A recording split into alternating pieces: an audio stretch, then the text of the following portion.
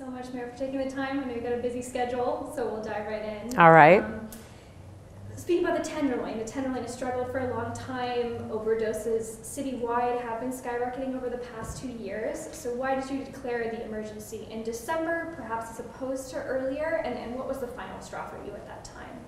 Well, initially, unfortunately, the option to declare a state of emergency, which we had looked into for some time now, wasn't available to us. And I definitely pushed and pushed and pushed, mostly because when we look at the data of the number of drug overdoses throughout the course of the time when COVID existed, where we saw, less COVID deaths than we did the number of overdoses within the same time, that of course was very alarming, and to me established a possible case that we clearly are in crisis, and we're addressing the COVID crisis in a way that has urgency, and because of our swift action and everything that we put into place, we were able to have, although one of the densest cities in the country, one of the lowest death rates in the country. And so the fact that we couldn't apply that initially to what was happening with people who were dying from drug overdoses in San Francisco was very problematic to me. Initially, before we were given the green light that we could do a state of emergency, my plan was to move swiftly to try and set up this linkage center, to add more police officers, to increase the number of ambassadors, and to really start to meet people where they are and deal with the challenges of what were happening in the Tenderloin. But the sad reality, before we had the ability to declare the state of emergency, we weren't going to be able to move as fast as we did. And more specifically, with the linkage center, bringing all the various agencies, nonprofit and public health and the public sector together, we brought them all together in one location that allowed people to walk in and to get help and to get support. So that was really a big deal. In addition, separately from the declaration of emergency, we pushed to increase the number of law enforcement in the area. And the sad reality is that as soon as we moved to do that, there were a large number of people who got the Omicron variant. So we had a number of police officers and city employees in general out, so we weren't able to move on our plans as quickly as we had wanted to, but we are now starting to see increase in law enforcement, increase in ambassadors and other services and cleaning and stuff in the Tenderloin, and my hope is that over time we'll see a significant difference. The linkage center was obviously a key part of the emergency.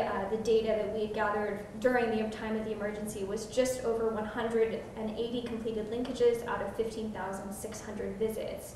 If the goal is linking people to services, why is this number pretty low? What can and needs to be done to improve it, and how will you hold staff? Well, you know what the difference, well, just the reality is, you know what the difference is, that you may consider the numbers low, but for those people that we were able to help, it's all the difference. And that's the difference between doing nothing whatsoever.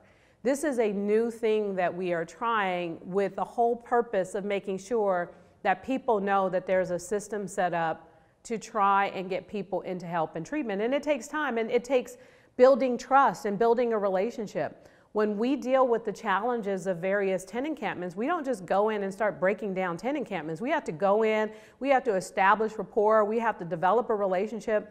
And we're talking about people who struggle from addiction, from mental health challenges. So just because we show up and just because we're there to help doesn't mean that someone's going to instantly accept what we're offering. The goal is to build up a relationship and to build trust over time and to get people into the help or the support that they might need. So I'm really proud of what the people who are worked in the Linkage Center have done to try and help people and get them into treatment. It's something that we have to continue to work towards, because doing nothing and doing things the way we've done has led to, you know, a decline in the number of people that we have been able to help. So as far as I'm concerned, you know, I think that the Linkage Center is doing a really good job. Do you think that there is enough resources to help those people? Is that part of the problem that you're encountering when it comes to housing or treatment? Well, I think we could always use more resources, but we have, because of the declaration of emergency, we've been able to hire over 200 behavioral health persons to add to what we're already doing. People who deal with those who have trauma, who have other challenges, and we were able to move swiftly. It took a couple of months versus possibly a year to get that many people hired through the city and county of San Francisco. So of course there's always more, because it is not easy. Helping one person sometimes involves a number of people and moving parts. And so the reality is we have to meet people where they are, and part of that is understanding what they're going through and linking them to the right services, and sometimes that takes time, and that involves people who know what to do in order to get them linked to services. You came out strongly in December when announcing the emergency and declaring the emergency. A few quotes would be, quote, "make life hell," unquote, for people committing violence, dealing, or openly using drugs. You said that people who would be using in broad daylight would be given a choice to go to the place designated for them or to jail. Since then, data and interviews with police and residents and officials have not shown that this is widely happening, these specific policies and this kind of enforcement. We are aware of the staffing challenges with Omicron and the entire department, but why did this not happen even with existing officers? So I think, again, everyone has their own opinion based on what they think should or shouldn't happen. And the fact is, we were challenged significantly with the number of officers who were out, because at the end of the day, we have to cover the entire city, and we didn't have the ability to move officers around the way that we are currently able to do so. But when you look at almost 500 arrests and the amount of fentanyl that has been seized and taken off the streets, when you look at the people who have been provided an alternative, either in some cases, depending on the situation they were in, they were given the option to go sometimes to get support at San Francisco General, which then clogs up the hospitals and make it difficult for us to help people in general. And so having the linkage center as an option to get people off the streets, that's something we've been able to do. I got to tell you, regardless of what you think is the case, the fact that I am hearing from residents randomly about being able to walk down the street and take their kids to the park, or not being as afraid as they were, or feeling like things are getting better. They're not perfect, of course. These problems in the Tenderloin have existed since before I was even born. And so they're not just gonna all of a sudden disappear with 3 months. And I think it's really unfortunate that you have people who just wanna be critical for the sake of, well, it's not happening fast enough. Nothing has changed. Well, you don't live there. The people who live there are the ones who know whether or not something is making the difference. The people who actually work there and spend every single day because they have no choice, those are the people who actually need to be consulted, because they see and feel a difference in comparison to how bad it was before. And it's not to say that it's over. It's not to say that it's completely cleaned up. It's to say that we have to continue to be as assertive as possible to get to a better place. But I gotta say, the feedback that I'm getting from the people who are basically at ground zero of all of this stuff that's going on, they want to see more, of course. But they are glad that attention is finally being paid to their community. And have officers been arresting people who did not want to go to the linkage center or refuse resources, like you said could happen? Well, I think part of it is, from my understanding, the focus from our police department has been on the people who have been mostly dealing the drugs. And they definitely have had their hands full with folks and making those arrests and seizing not only the drugs, but the weapons. Because of the amount of violence that has occurred in this particular community. So at this time, that has been their primary focus, and we have mostly used many of our resources, including people from our wellness teams, from our overdose prevention teams, from our street crisis teams. They have been the ones who have been more focused on the people who have been kind of sprawled out on the streets and struggling in various capacities. And so working with a lot of those different groups, they have provided that alternative to policing touch in order to try and get people off the streets.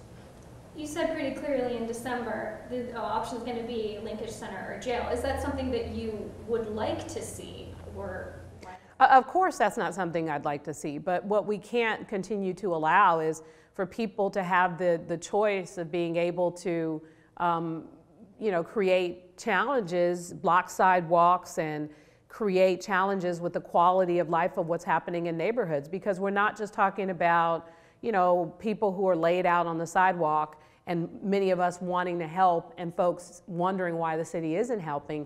We're also talking about the random drug-induced attacks where people, unfortunately, have assaulted folks because of whatever their particular situation, whether they're mentally ill or high off drugs. And so that's why it's so important that we are more proactive and not waiting until an incident occurs. And do you think police has a role to play in that if people do not want to comply or continue their behavior? I think the role that we want police to play is to identify that there is a problem and to call the appropriate party to deal with the problem. Because again, part of what we have done with these various teams of people is to provide an alternative to policing, because we know that police officers are not social workers. And so having social workers, clinicians, paramedics, and those kinds of people who can provide a service differently and to convince, in some cases, people to accept what we're offering, that is really our ultimate goal. So did you mean what you said in December then, that people the alternative could be jail? I meant everything that I said, because I think that when we talk about alternative could be jail, what we're talking about is when people break the law, in possession of drugs, selling drugs, those kinds of those are crimes.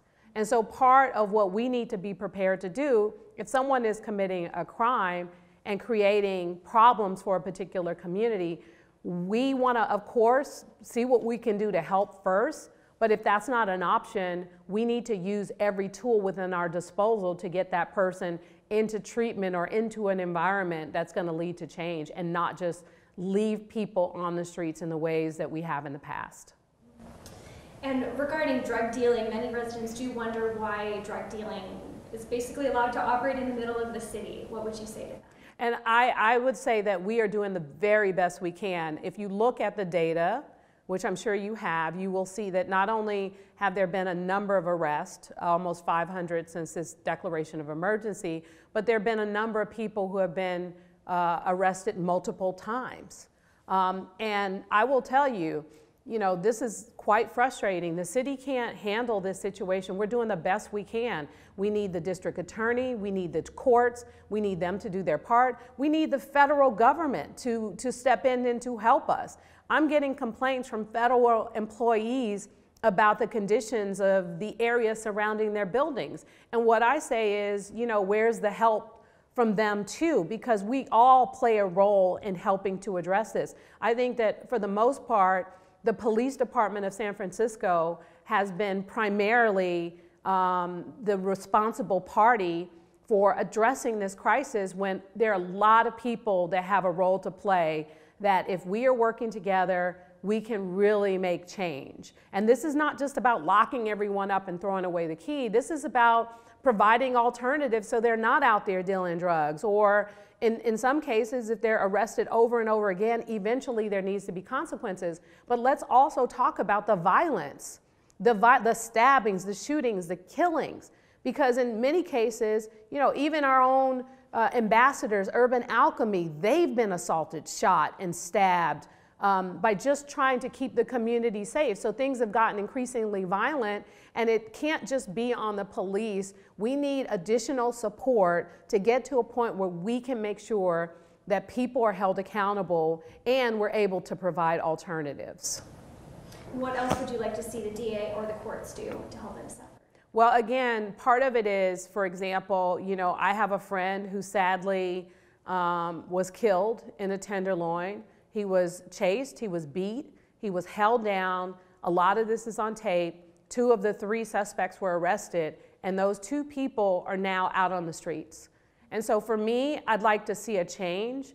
It can't just, especially when we talk about people who are violent and what they could potentially do to someone else. They clearly have the ability to do it, and if they're able to get away with committing murder or any acts of violence, then that's going to be a problem. So I'd like to see a lot more from both our DA and the courts, and I'd like to see a lot more federal support to help us deal with what is clearly a crisis. And what is your opinion of how the DA is doing his job and how that's impacting? I'm not going to get into an opinion one way or another. My goal is to work with the district attorney. I do want to see more from him, and I do want to see more from the courts. And I don't want to be put in a political football of back and forth when the fact is, at the end of the day, as leaders of this city, we have a responsibility to protect the public and to make sure people are safe. And our criminal justice system plays a critical role in doing that. We can have reforms. We can provide people with second chances. We can make sure that we provide alternatives so that people aren't out here committing these crimes in the first place. But when the lines are crossed, there has to be consequences. And do you have a position on his recall? No. And you have obviously said that the DA and the courts, there's a lot of people in the criminal justice system who have responsibility here. The police also have that responsibility. We've heard from some residents and businesses that they feel they've been frustrated that cops either don't always respond, or if they do, they don't always do anything, or maybe punt to the DA. Do you believe that this is an issue? And if so, how are you addressing it? Well, it's really challenging because I get a lot of mixed messages, and in some cases, you know, I will see, you know, the information about the various arrests, the videos on the various arrests, and how the police have, you know, handled these situations. But then you also hear from people about different scenarios where they feel that they made a call and nothing was done, and in some cases, if a crime is not committed, there isn't anything the police can do. They can't make an arrest based on, you know, what, you know, someone says unless it involves something violent or an assault or something of that nature. So I think that there's a lot of mixed messages out there. We try to do our very best to focus on what the law is and to respond to people and to address those challenges. But, you know, for example, if someone is laying in front of someone's business, that's no reason to arrest someone. We would have to basically go in and say, look, we need you to move, and there's a whole conversation, I'm sure, that occurs to get that person to move, and to also potentially find out if that person needs services. But ultimately, it's not that simple, and we're doing the very best we can. You mentioned Urban Alchemy. Your administration has definitely turned to them, especially in the Tenderloin. I've heard a lot of praise of their work and also some criticism that they are simply move issues to other blocks. You can usually see the dividing line in the Tenderloin, and in some cases they're essentially doing the job of police. Why have you turned to them, and what's your response to some of that criticism? Well, I wouldn't say that I turned to them. When they came onto the scene, I mean, before they came onto the scene, things were very much challenging in this area. They were very helpful initially in the Civic Center area and around many of our public toilets. And I gotta say, their relationship, building relationships, understanding the community, knowing the stories about the challenges that they face, they bring a more personal perspective, because in many cases, many of these folks have, you know, been out there themselves. And part of what they want to do is they want to help. But more importantly, they draw a line. Like, they're not going to tolerate certain behaviors that infringe upon the ability for the people of the community to be able to walk down the street safely, to be able to get into a restaurant or to do their laundry at a laundromat. Like, we're talking about basic things that other neighborhoods take for granted that sadly have been problematic in the Tenderloin for families with children, for elderly people. And their goal is to be the eyes and the ears on the streets, to have conversations. I mean, no one's talking about the number of people who would have overdosed had it not been for the people of Urban Alchemy, administering Narcan to help bring people back to life. And the police have done that as well. No one's talking about how, you know, elderly people, you know, will hold the hand of an Urban Alchemy employee just to walk across the street just because it made them feel that much safer. So they're a part of the fabric of this community. They've been doing an extraordinary job, and more importantly, they treat people with respect. Even if you are someone who potentially is committing a crime or someone who is being problematic, they still have treated people with respect, and they're doing the best they can. What about the criticism that they simply move problems around? I think part of it is the blocks that they're able to hold, but they can't be everywhere. We can't be everywhere, and we're doing the best we can. I wouldn't suggest that it's about moving it from one place to another. It's about disrupting behavior and making people feel uncomfortable and making it more difficult for people to commit crimes on these various blocks where they've been allowed to do so for far too long. In a recent interview, speaking of Chesa Boudin, you did express some criticism for more wealthy and white progressives, including Chesa Boudin and some members of the board. What frustrates you most about some of the far-left politicians? Well, to be clear, I wasn't suggesting that Chesa was wealthy. But there are, you know, in many cases, as I said, a lot of people who have not lived through these experiences. They may have empathy and they care and they want to see change, but it's important to also understand from people who've actually had to live in these experiences and the people who currently live. It's not about telling them what they want. It's about listening to them to understand what they need. So when I had a chance to talk, just because I grew up in an environment that was somewhat similar, you know, I didn't assume to understand or know everything that people are dealing with in the Tenderloin. Part of it was to listen and to understand their various stories and perspective, and to make sure that I understood what they wanted me to do and that they understood what I could and couldn't do, and having a real conversation about that and not just imposing something on people. It was just about what it is you want to see, what's happening there, and how are we going to turn things around. And I think, you know, the frustration sometimes with people who have never had to live through these types of experiences is, you know, they see it, they empathize with it, and then they think that they're the savior for the situation, when in fact, the people who are actually experiencing it can be their own saviors if we only would work together to try and figure out solutions to empower and support and uplift them in their plight to see changes in their neighborhood. Speaking of some differences with progressives, especially more progressive members of the Board of Supervisors, you have clashed on some decisions about housing when they have rejected some proposals to streamline housing or create new developments. Most of them would say that they don't think that creating market rate housing is going to address the city's deep affordable housing crisis. What's your response to that, and how, if at all, do you think market rate is a part of the solution? So I would just say it goes back to growing up here in San Francisco. The fact is, you know, there are a lot of people who grew up in this city who sadly can't afford to live here. And they can't afford to live here is because in many cases, housing production has been stalled considerably. And at the end of the day, would I like to only build affordable housing? Yes. But sadly, based on the lottery system and the challenges of even getting access to what we build, the people who, again, grow up here and who can't afford to live here can't even get sometimes in the affordable housing that's supposedly built for them. And from my perspective, we need to build housing of all income levels, and we need to be as aggressive as we possibly can. And let me just give you an example. When we focused on jobs, jobs, jobs in San Francisco between 2010 and 2015, it was all about jobs. And during that time, we created for every 8 jobs, 1 unit. And then what we saw in my community, lines of people for 1 apartment, bidding wars that drove up the prices.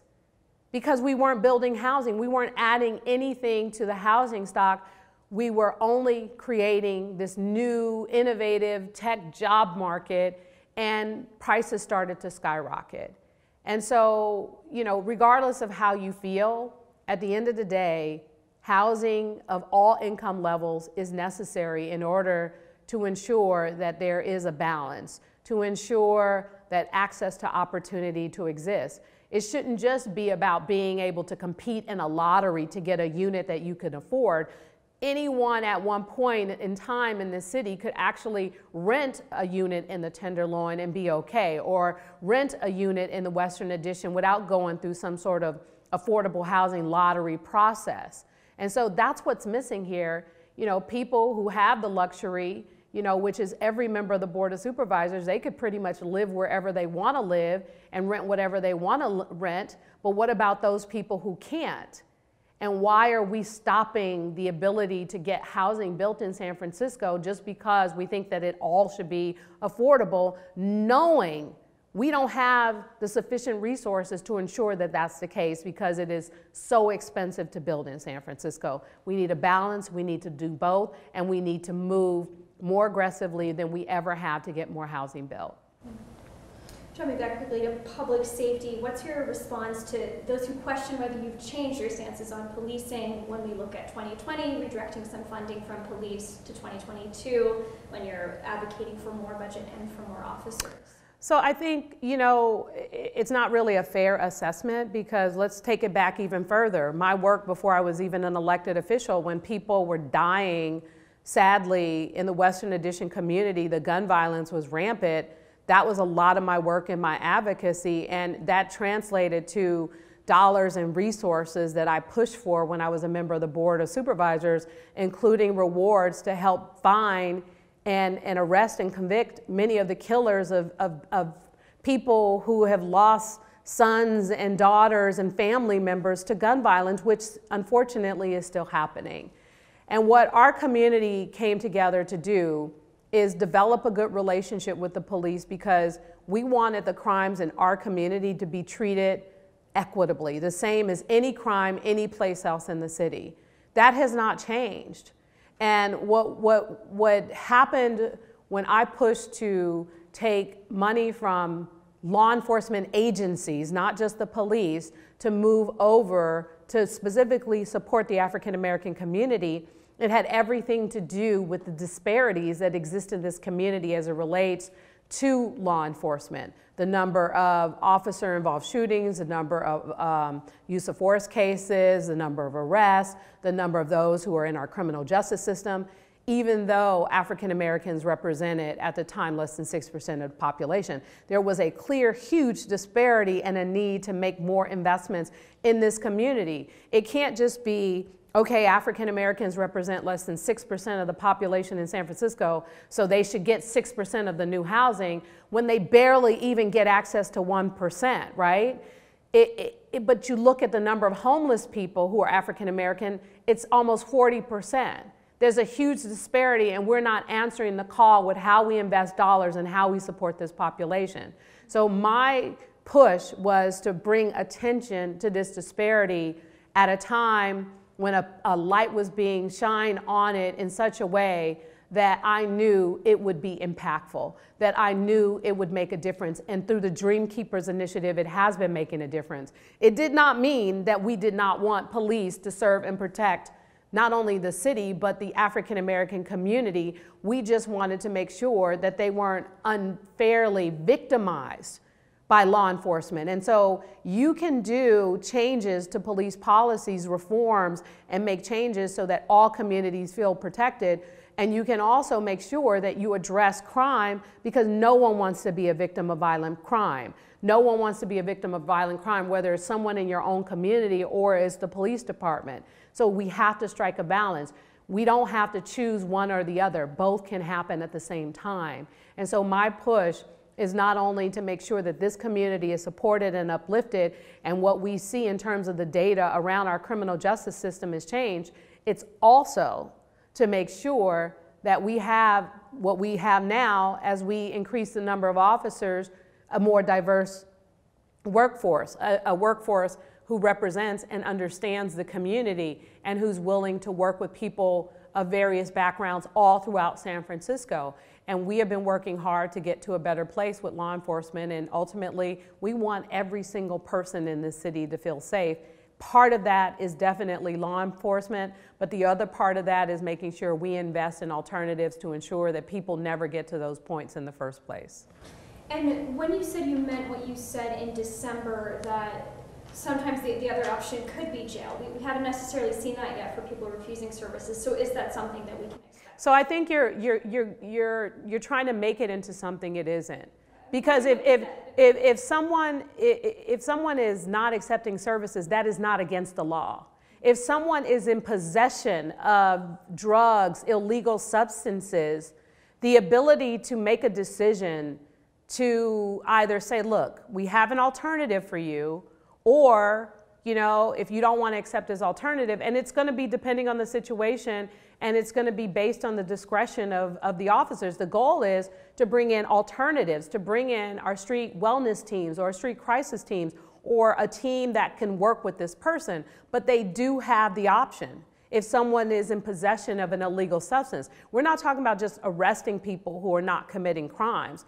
We're talking about trying to help people, and if we have that as an alternative, depending on the situation, we'll make a judgment call. And I've spoken with cops who don't necessarily agree with that approach. Do you think that the force is in favor of this policy?